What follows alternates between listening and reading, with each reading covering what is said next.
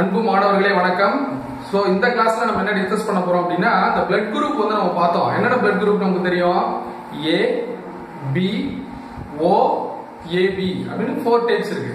இதுல வந்து பாத்தீங்கன்னா பாசிட்டிவ்னு சொல்லுவோம். A positive, A negative, O positive, O நெகட்டிவ்னு சொல்றோம். சோ இது எப்படி வந்துச்சு அப்படிங்கறத இந்த கிளாஸ்ல டிஸ்கஸ் பண்ண போறோம். இந்த பாசிட்டிவ் நெகட்டிவ் டிஸ்கிரைப் பண்ணக்கூடிய அந்த கண்டென்ட் நம்ம என்ன சொல்றோம்னா RH ஃபேக்டர்னு சொல்றோம். என்ன ஃபேக்டர்னு சொல்றோம்? RH factor. ஏன் இதுக்கு பேர் RH ஃபேக்டர்னு வந்துச்சு?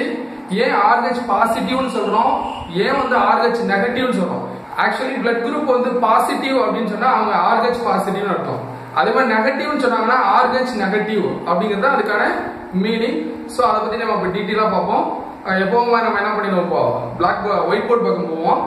So listen here, RH factor. The RH factor first discovered பண்ணது யாரு அப்படினு பாத்தீங்கன்னா it was discovered by two scientists. One is Landsteiner and Weiner. எந்த வருஷம்?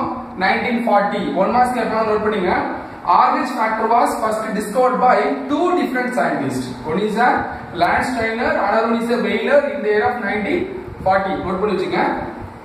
சரி சார், இந்த RH ஃபேக்டர் அவங்க எங்க இருந்து கண்டுபிடிச்சாங்க இந்த ரெண்டு சயின்டிஸ்டும் அப்படின்னு பாத்தீங்கன்னா ஒரு மங்கி. That monkey name is rhesus மங்கி. என்ன மங்கி இது? ரீசஸ் மங்கி. அந்த ரீசஸ் மங்கில இருந்து கண்டுபிடிச்சதுனால தான் அதுக்கு என்ன ஃபேக்டர்னு பேர் வந்துச்சு?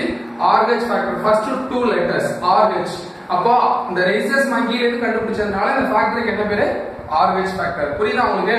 இப்போ அந்த RH ஃபேக்டரை வச்சுட்டு ஒரு அனிமலோட பிளட்ல, நல்லா ஞாபகம் வச்சுங்க, ஒரு அனிமலோட பிளட்ல இந்த RH ஃபேக்டர் இருந்துச்சுன்னா, நல்லா ஞாபகம் வைக்கணும், ஒரு அனிமலோட பிளட்ல RH ஃபேக்டர் இருந்துச்சுன்னா பாசிட்டிவ், RH ஃபேக்டர் இல்ல அப்படின்னா அதுக்கு என்ன பேரு? நெகட்டிவ். அப்ப RH ஃபேக்டர் அப்படின்னா என்ன ஒரு டவுட் வருதுல, ஆல்ரெடி நம்ம பார்த்தோமா, RBC ரெட் பிளட் கார்பசெல்ஸ் அதோடைய சர்ஃபேஸ்ல யார் இருப்பா? ஆன்டிஜன். அந்த சர்ஃபேஸ்ல யார் இருப்பா? ஆன்டிஜன். அதே மாதிரி அந்த RBC யோட சர்ஃபேஸ்லயே பாத்தீங்கன்னா ஒரு ஆன்டிஜெனிக் காம்பவுண்ட் இருக்கு. அந்த காம்பவுண்டுக்கு தான் பேரு RH ஃபேக்டர். அப்போ அந்த RH ஃபேக்டர் வந்து RBC யோட சர்ஃபேஸ்ல இருந்துச்சுன்னா that blood group is considered as a RH positive or positive blood group னு சொல்றோம். ஒருவேளை இந்த RH ஃபேக்டர் இல்லனா that blood is called RH negative அப்படின்னு நம்ம வந்து சொல்றோம். கவனிக்கலாமா? இப்போ ரீசஸ் மங்கி எடுக்கிறோம். ஃபர்ஸ்ட் அதெல்லாம் அவங்க கண்டுபிடிச்சாங்க. அந்த ரீசஸ் மங்கில RBC எடுத்தாங்க. அதோட சர்ஃபேஸ்ல, எதோட சர்ஃபேஸ்ல? RBC யோட சர்ஃபேஸ்ல ஆன்டிஜன் பிரசன்ட் ஆயிருச்சுனா அது என்ன ஆன்டிஜன்? RH ஃபேக்டர் அப்படிங்கிற இந்த ஆன்டிஜன் இருந்துச்சுனா that blood group is considered as RH positive. ஒருவேளை இல்ல சார், எதுல? RBC யோட சர்ஃபேஸ்ல antigen absent ஆயிருச்சுனா that is called RH negative. அதுக்கு என்ன பேரு? RH நெகட்டிவ் அப்படின்னு சொல்லி. அப்போ பிளட் குரூப்ல பாசிட்டிவ் நெகட்டிவ் எப்படி கண்டுபிடிச்சாங்க தெரியுதா? என்ன மங்கி? ரீசஸ் மங்கி. அதை கண்டுபிடிச்ச சயின்டிஸ்ட் வந்து 2 different scientist, லாண்ட்ஸ்டைனர் and Weiner in the year of 1940. RBC யோட சர்ஃபேஸ்ல ஆன்டிஜன் இருந்துச்சுன்னா தட் இஸ் அது என்ன ஆன்டிஜன்? RH அப்படின்னு சொல்லக்கூடிய RH ஆன்டிஜன் இருந்துச்சுன்னா that is called RH positive. RH antigen இல்லனா என்ன சொல்றாத? நெகட்டிவ். RH நெகட்டிவ் அப்படின்னு வந்து சொல்றோம். Next we move on a lymphatic system. அடுத்து நம்ம போற சிஸ்டம் என்ன சிஸ்டம்? lymphatic system. நம்ம வந்து லிம்பா பத்தி பார்க்க போறோம். lymphatic system என்ன பார்க்கறோம்? லிம்பா பத்தி பார்க்க போறோம். lymphatic system அப்படினா என்ன சார்? நம்ம already we discussed circulatory system. ஞாபகம் இருக்குங்களா? இப்ப circulatory system அப்படி சொல்லும்போது என்ன இருக்குதுல?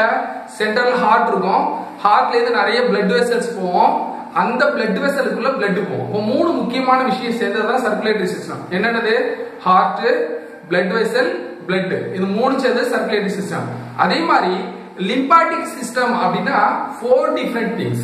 4 விதமான things வந்து ஒன்னோட ஒன்னு சேரும்போது நமக்கு என்ன கிடைக்குதுன்னா lymphatic system கிடைக்குது. இப்போ lymphatic system அப்படின்னு சொன்னோம்னா நீ என்னமோ அப்படின்னு நினைச்ச கூடாது. நம்ம உடம்பு முழுக்க எப்படி circulatory system இருக்கோ அதே மாதிரி உடம்பு முழுக்க அந்த ஒரு மாதிரி டியூப்ஸ் இருக்கு, வெசல்ஸ் இருக்கு. அதை என்ன சொல்றோம்னா lymphatic vessels னு சொல்றோம். அந்த lymphatic vessel இருந்து நிறைய பிரான்ச்சஸ் வருது. அது lymphatic capillaries அப்படின்னு சொல்றோம்.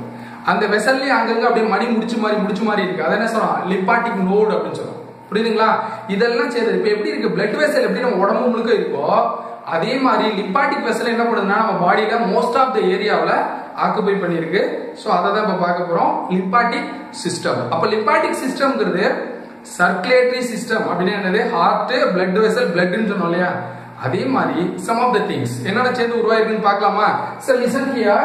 The lymphatic system அப்படினு சொல்லும்போது four different things எல்லாம் சேர்ந்து தான் எது உருவாக்கி இருக்கு? Lymphatic system. அப்போ lymphatic system is made up of four different things. What are the things? The first one is lymphatic capillaries. Lymphatic capillaries என்ன? It is a vessel. எப்படி blood vessel இருக்கோ அதே மாதிரி லிம்புக்கு vessel இருக்கும். அந்த vessel சின்ன சின்னதா பிரியும் போது அதுக்கு என்ன பேரு? lymphatic capillaries னு பேரு. அப்ப அந்த lymphatic capillaries எல்லாம் சேர்ந்துச்சுன்னு வச்சுங்களேன் கொஞ்சம் பெருசா மாறும்ல. That is called a lymphatic vessel. அப்போ the lymphatic system அப்படி நம்ம சொல்லும் பொழுது இந்த lymphatic system எதெல்லாம் சேர்ந்தது அப்படினு சொல்லி பார்த்துட்டு வரோம். இப்போ lymphatic capillaries அப்படிங்க ரொம்ப மைனூட்டான டியூப்ஸ், capillary tubes. எதுல உள்ளது? லிம்ப்ல உள்ளது. அது கொஞ்சம் தடிமனா இருந்துச்சுனா அதுக்கு என்ன பேர் அப்படினா that is called lymphatic vessel சொல்லுது. இந்த lymphatic vessel முழுக்க வந்து பாக்கும்போது என்ன இருக்கு அப்படினா அங்கங்க நோட்ஸ் வந்துருக்கு. நோட்ஸ்னா என்ன சார்? ஒரு மாதிரி மணிக்கொத்த மாதிரி இருக்கு. வால்ஸா இருக்க மாதிரி இருக்கு. that is called a lymph node. ஃபைனலா பாத்தீங்கன்னா lymph duct ன்னு சொல்றோம். lymph ductனா ரொம்ப லார்ஜ் சைஸா இருக்கக்கூடியதுக்கு என்ன பேரு? lymph duct. இப்போ நான் உங்களுக்கு அந்த டயகிராம காமிக்கிறேன் பாருங்க. ரொம்ப ஈஸியா புரியும்னு நினைக்கிறேன். நல்லா அந்த டயகிராம கவனிச்சீங்க. இப்போ the lymph duct பெருசா இருக்கு பாத்தீங்களா? பெருசா அகலமா இருக்கும்போது அதுக்கு பேரு lymph duct. அது ரெண்டா பிரியும் பொழுது அதுக்கு என்ன பேரு? lymph vessel பேரு. புரியுங்களா? அந்த lymph vessel அங்கங்க தடிச்ச மாதிரி இருக்கு பாருங்க. கொஞ்சம் பல்ஜிடா இருக்கு பாத்தீங்களா? வால் like structures. That is called a lymph node. அதுக்கப்புறம் அந்த lymph vessel ரொம்ப சின்ன சின்னதா பிரியுது பாருங்க. இதுக்கு என்ன பேரு? lymph capillaries. சோ இது பாத்தீங்கன்னா நம்ம உடம்போட மோஸ்ட் ஆஃப் தி ஏரியால இந்த மாதிரி ஸ்ட்ரக்சர் இருக்கு. இத தான் நம்ம என்ன சொல்றோம்? lymphatic system அப்படி சொல்றோம். இப்போ சர்க்குலேட்டரி சிஸ்டத்துல எப்படி blood vesselக்குள்ள blood மூவ் ஆகுதோ அதே மாதிரி lymphatic சிஸ்டத்துல ஒரு லிக்விட் வந்து என்ன பண்ணுது? ஹோல் பாடி முழுக்க சர்க்குலேட் ஆகுது. அந்த லிக்விடுக்கு என்ன பேர் அப்படின்னா lymph அப்படின்னு பேரு.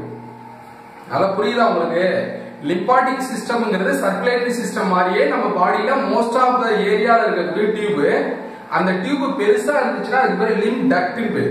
புரியுதுங்களா? lymph duct. அந்த lymph duct சின்ன சின்னதா பிரிஞ்சிச்சுன்னா அதுக்கு பேரு lymph vessel ன்னு பேரு. இந்த lymph vessel முழுக்க அங்கங்க இந்த மாதிரி போய் உப்பி போன மாதிரி பல்ஜ்டு ஸ்ட்ரக்சர்ஸ் இருக்கும். that is called lymph node. அதுக்கப்புறம் இந்த lymph vessel என்ன பண்ணுதுன்னா நிறைய சின்ன சின்ன பிரான்ச்சஸா பிரியுது. that is called lymph capillaries. இது உள்ளரி எது உள்ள? the inside of the lymph duct or lymph vessel or lymph capillaries குள்ள blood எப்படி போகுது அதே மாதிரி இதுக்குள்ள ஒரு substance that is a liquid வந்து மூவ் ஆகுது. அந்த லிக்விடுக்கு என்ன பேரு? lymph னு பேரு. சார் இந்த lymph எது மாதிரி சார் இருக்கும்? அதோட கேரக்டர்ஸ் என்ன சார் பாத்தீங்கன்னா it is a colorless. bloodல பிளாஸ்மான்னு ஒன்னு பார்த்தோம் இல்லையா? அந்த பிளாஸ்மாவுக்கு என்னென்ன கேரக்டர் இருக்கோ all the characters to present in a lymph. Next நம்ம பார்ப்போம். lymph is the fluid flow through the lymphatic system. சொன்னா இந்த சிஸ்டத்துல ஃப்ளோ ஆகி போகக்கூடிய அந்த சப்ஸ்டன்ஸ் தான் என்ன பேரு? lymph. அப்ப lymphங்கிறது எதுக்குள்ள போகும்? lymphatic system முழுக்க மூவ் ஆகுது. எப்படி சர்க்குலேட்டரி சிஸ்டம் முழுக்க blood மூவ் ஆகுதோ அதே மாதிரி lymphatic system முழுக்க மூவ் ஆகக்கூடிய அந்த சப்ஸ்டன்ஸ்க்கு என்ன பேரு? lymph அப்படின்னு சொல்லி பேரு. lymphங்கிறது it is a substance that substance to move throughout the lymphatic system. ரெண்டாவது வந்து பாத்தீங்கன்னா இந்த lymphatic capillaries. இந்த capillaries ரொம்ப மைனூட்டான ஒரு விஷயம். இந்த capillaries எல்லாம் சேர்ந்துச்சுன்னா நமக்கு என்ன கிடைக்கும் அப்படின்னா lymph vessels வந்து கிடைக்கும். lymph vessels கிடைக்கும். நல்லா பாருங்க, நான் சொல்லிருப்பேன் உங்களுக்கு என்ன சொல்லிருப்பேன் அப்படின்னா அந்த டயகிராம்ல lymph vessel வந்து பிரிஞ்சு என்னவா உருவாகுது? lymph capillary ஆகுது. lymph vessel என்னவா மாறுது? lymph capillaries ஆகுது. அப்ப capillaries எல்லாம் சேர்ந்துச்சுன்னா நமக்கு என்ன கிடைக்கும்? அதெல்லாம் ஞாபகம் வச்சுங்க. capillaries எல்லாம் சேர்ந்தா நமக்கு என்ன கிடைக்கும்? lymph vessels வந்து கிடைக்கும். அததான் இங்க சொல்லிருக்கேன். lymphatic capillaries combine to form a lymphatic vessels. அப்படியே ஆப்போசிட்டா சொல்லிருக்கேன். அடுத்து பாருங்க, the lymph nodes. the lymph nodesக்கு என்ன சார் ஷேப் அப்படின்னு கேட்டீங்கன்னா it is a oval shape or pear shape. oval என்ன? ஒரு எக் மாதிரி இருக்கிற ஷேப். oval ஷேப்ல இருக்கும். அப்படின்னா pear அப்படின்னா பேரிக்காய் வடிவம். pear ஷேப்ல இருக்கக்கூடிய நோட்ஸ். இந்த lymph node எங்க சார் இருக்கும் அப்படின்னா lymphatic vessel முழுக்கவே பாத்தீங்கன்னா அங்கங்க இருக்கக்கூடிய அந்த கணுக்கள், the nodal region or bulged bulbous like structures seen in the lymphatic vessels are called lymph node. the lymph nodes வந்து இருக்குது. சோ இந்த மூணு பாயிண்ட் புரியுதா உங்களுக்கு? lymphatic system முழுக்க மூவ் ஆகக்கூடிய அந்த fluidக்கு என்ன பேர்? lymph னு பேரு. the capillaries is ரொம்ப minute ஆனது. lymphatic capillaries are very minute. that capillaries are combined together. எல்லாம் ஒண்ணோட ஒண்ணு சேர்ந்துச்சுனா நமக்கு என்ன கிடைக்கும்? a lymph வெசல்ஸ் வந்து கிடைக்கும். அந்த லிம்ப் வெசல்ஸ்ல தான் யார் இருப்பா அப்படின்னா லிம்ப் நோட் இருக்கும். அந்த லிம்ப் நோட் என்ன ஷேப்ல இருக்கும்? ஓவல் ஷேப்ல இருக்கும், இல்லனா பியர் ஷேப்ல இருக்கும். இப்போ அந்த லிம்ப் நோட் வந்து நிறைய பிரான்ச்சஸா பிரியும். That branches are called capillaries அப்படின்னு சொல்றோம். சோ இதுக்கு அப்புறம் என்ன பார்க்க போறோம் அப்படின்னா லிம்போட கேரக்டர்ஸ். இந்த லிம்புக்கு என்னென்ன கேரக்டர் இருக்குன்னு பார்க்க போறோம். அதை பார்த்துட்டு லிம்போட ஃபங்க்ஷன் பார்க்க போறோம். பார்த்தோம்னா இந்த வீடியோ முடிவுக்கு வருது. இந்த வீடியோ மட்டும் முடிவுக்கு வரலங்க, இந்த லெசன் முடிவுக்கு வருது. இப்ப கேரக்டர்ஸ் ஆஃப் லிம்ப்.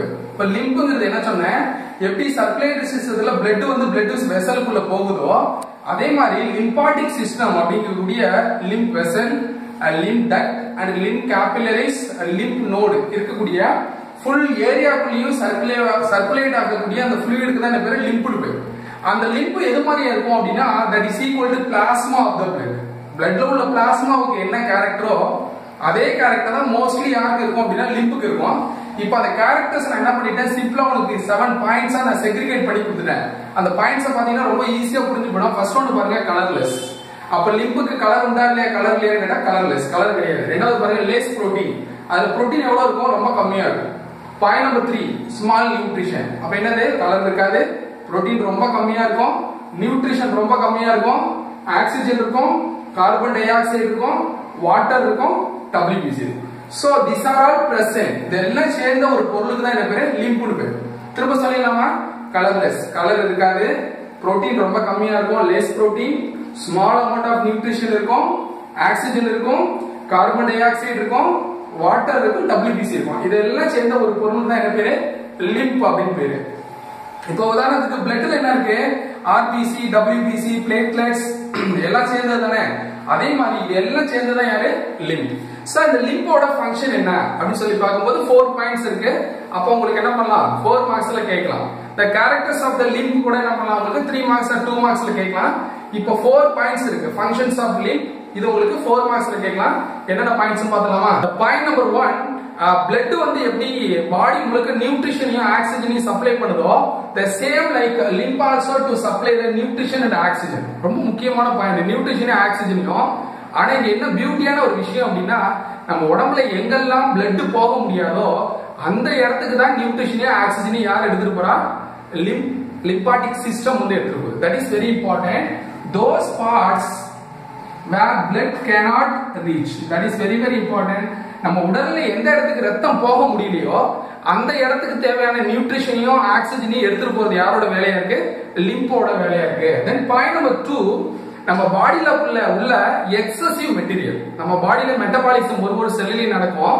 அந்த செல்லுல மெட்டபாலிசம் நடந்த பிறகு நம்ம உடம்புக்கு தேவையான ரிமைனிங் திங்ஸ் நம்ம உடம்பே எடுத்துக்கலாம். ஆனா அது வேஸ்டா நிக்குது அப்படின்னா அதை ரீஅப்சார்ப்ஷன் பண்ணி பிளட்ல வந்து மிக்ஸ் பண்ண வேண்டியது யாரோட வேலையா இருக்கு? லிம்போட வேலையா இருக்கு. That is point number 2, excessive tissue fluid. நல்லா ஞாபகம் வச்சுங்க, excessive tissue fluid, metabolites and the protein return to the blood. That point is very important, return to the blood. Point number 1 என்ன சொன்னோம், நம்ம உடம்புல எங்கெல்லாம் ரத்தம் போகாதோ அந்த இடத்துக்கு நியூட்ரிஷனையும் ஆக்சிஜனையும் எடுத்துட்டு போறது யாரோட வேலையா இருக்கு? லிம்போட வேலையா இருக்கு. தென் பாயிண்ட் நம்பர் 2, நம்ம பாடியில மெட்டபாலிசம் நடந்து முடிஞ்ச பிறகு எக்ஸஸா உள்ள டிஷ்யூ fluid, புரோட்டீன், மெட்டபாலைட்ஸ் இது மாதிரி நம்ம உடம்புக்கு தேவையான திங்ஸ் திருப்பி கலெக்ட் பண்றது எங்க கொடுக்கும்? ரிட்டர்ன் டு தி blood, திரும்ப bloodக்கே கொடுத்துரும். That is point number 2. Then point number 3, that lymphatic capillaries. lymphatic சிஸ்டத்துல ரொம்ப ரொம்ப சின்னதா உள்ளதா நம்ம என்ன சொல்றோம்? lymphatic capillaries னு சொல்றோம். இந்த lymphatic capillaries வந்து எதை அப்சர்வ் பண்ணும் அப்படின்னா நம்மளுடைய digested fat. எதை வந்து அப்சர்வ் பண்ணுது? digested fat. நம்ம உடம்புல செரிமானம் அடைந்து இருக்கக்கூடிய ஃபேட், டைஜஸ்டட் ஃபேட்டை வந்து அப்சர்வ் பண்ணிட்டு நம்ம பாடியில ஒரு இடத்துல இருந்து இன்னொரு இடத்துக்கு, தட் மீன்ஸ் எங்க நீட் இருக்கோ அந்த இடத்துக்கு வந்து எடுத்துட்டு போறதா இருக்கு. தென் the point number last, the lymphocytes. Okay, lymphocytes, it's a kind of WBC. lymphocytes ங்கிறது WBC. இந்த lymphocytes எங்க இருக்குன்னா லிம்ப்ல எங்க இருக்கும்? lymphocytes இந்த லிம்ப். இந்த lymphocytes வச்சு நம்ம என்ன கண்டுபிடிக்கலாம் அப்படின்னா நம்ம பாடியில என்ன டிசீஸ் இருக்கு, என்ன டிசீஸ் வந்துச்சு அப்படின்னு சொல்லி நம்ம என்ன பண்ண முடியும்? கண்டுபிடிக்க முடியும்.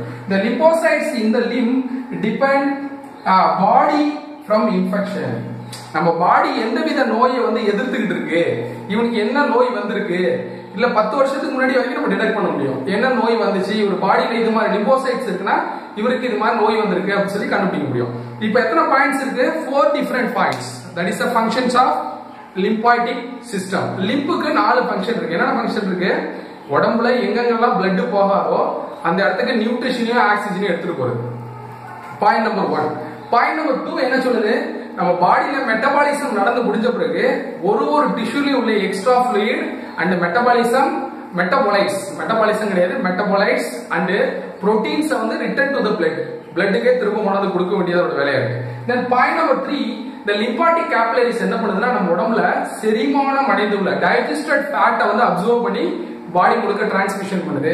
தென் தி லாஸ்ட் பாயிண்ட், இந்த லிம்ப்ல உள்ள லிம்போசைட்ஸ் வச்சு நம்ம என்ன பண்ணலாம்னா நம்ம உடம்பு எந்த நோய்கிட்ட எதிர்த்து சண்டை போட்டு இருக்கு, நம்ம உடம்புக்கு என்ன டிசீஸ் வந்திருக்கு, எதை எதிர்த்து சண்டை போட்டு இருக்கு இந்த லிம்போசைட்ஸ், அதை வச்சு நம்ம என்ன பண்ணலாம், என்ன டிசீஸ் இருக்கு அப்படின்னு சொல்லி கண்டுபிடிக்க முடியும். ஸோ இதுதான் overall view of lymph and lymphatic system. Okay dear students, இந்த வீடியோவோட பாத்தீங்கன்னா இந்த லெசன் முடிவுக்கு வருது. நெக்ஸ்ட் வீடியோல நம்ம என்ன பார்க்க போறோம் அப்படின்னா இந்த லெசன்ல என்னென்ன இம்பார்ட்டன்ட் 1 மார்க்ஸ் இருக்கு, 2 மார்க்ஸ் இருக்கு, 4 மார்க்ஸ் இருக்கு, 7 மார்க்ஸ் இருக்கு.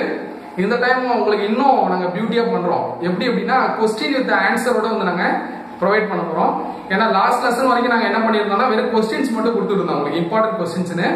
இந்த லெசன்ல நாங்க என்ன பண்ண போறோம்னா question with answer and explanation கொடுக்க போறோம். நெக்ஸ்ட் வீடியோல நம்ம மீட் பண்ணுவோம். தேங்க்யூ.